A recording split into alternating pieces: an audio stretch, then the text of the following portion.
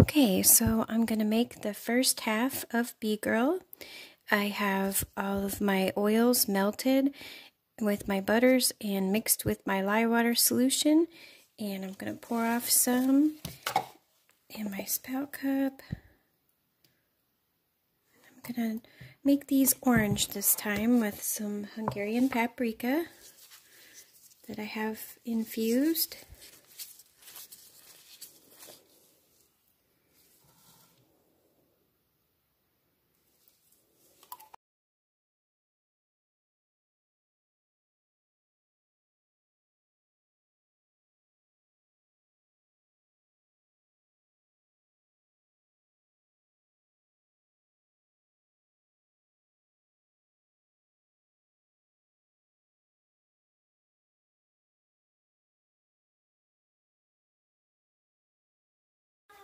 So I have all my butters and oils melted to a light trace, mixed with the lye water solution. And the only color is going to be this infused Spirulina. I'm going for a dark green to make it look like grass. And this time the scent is going to be Hyssop essential oil. I had used Hyssop before on the last batch of Mother Earth, and she will be back in a few months as well, but she'll have a different smell. And hopefully that'll all go well. But for now, Hyssop will now be the scent for Bee Girl. I learned that the Hyssop flower is one of the flowers that bees and butterflies and other pollinators really like. So that's perfect for this. And it just smells, oh, it's one of my favorite essential oils. The first time I ever smelled it, I had to sit down. It was that good. It was like, whoa, that's heavenly, literally.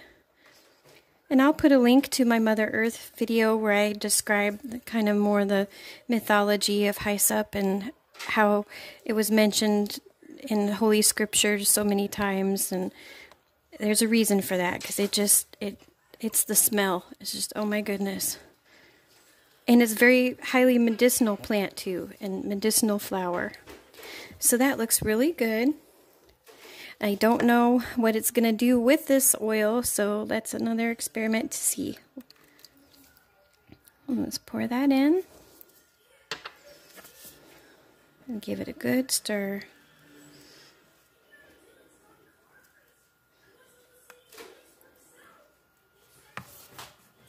Get the spout cup.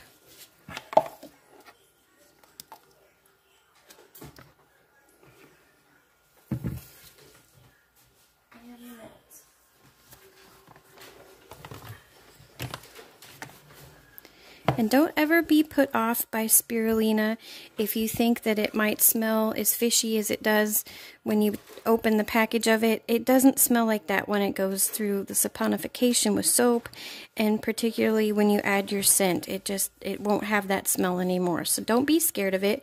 It makes a really, really nice green.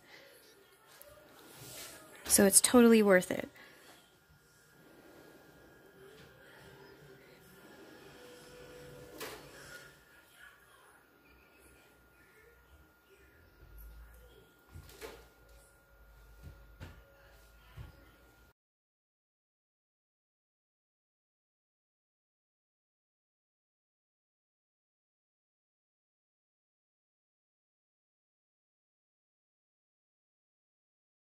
Okay, so I'm back to place the flowers and the bees. So I have two different shapes on the flowers, as I showed you in the little clip at first. There's that one. It's kind of like a mum or a dahlia, and then it's kind of sunflowery daisy shape. And then here's my little bees.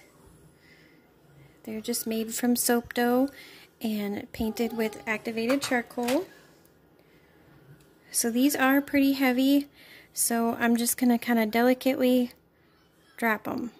If they sink, I want them to sink, so that's good.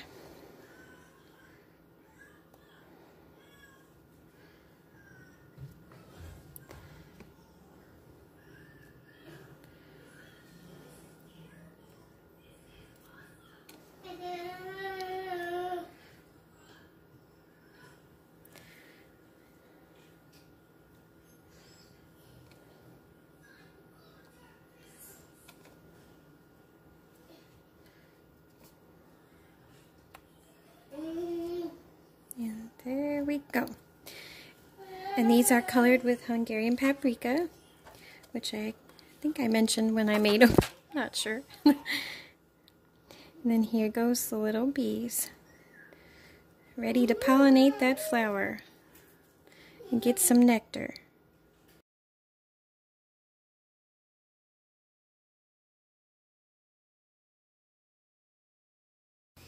Okay, so I'm back to unmold the bee girl. And I can't tell you again how good they smell.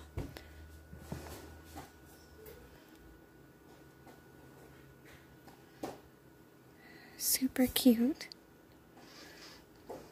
The green is still pretty dark green, like grass green. They might lighten up a little bit more over time too.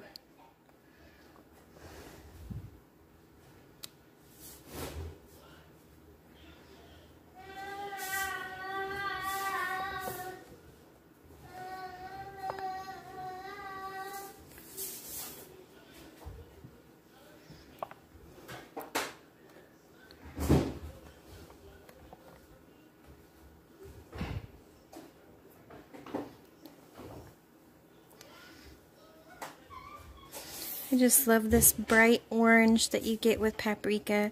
It's such a happy orange. It makes me think of summertime.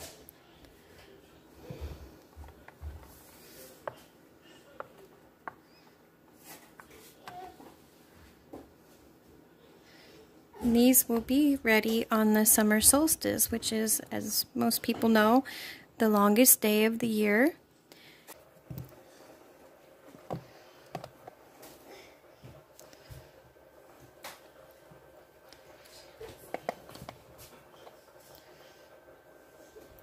And so Bee Girl and the Farmer's Market soap and a gift set for summertime that I'm calling the Birds and the Bees will be ready for the small shop update on the summer solstice, which is June 20th.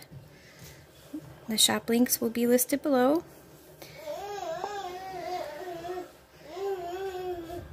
Sorry about the baby. Thank you so much for watching. Please think about liking and subscribing if you like naturally colored soaps. I make new designs every month, and I restock old favorites like Bee Girl. Take care.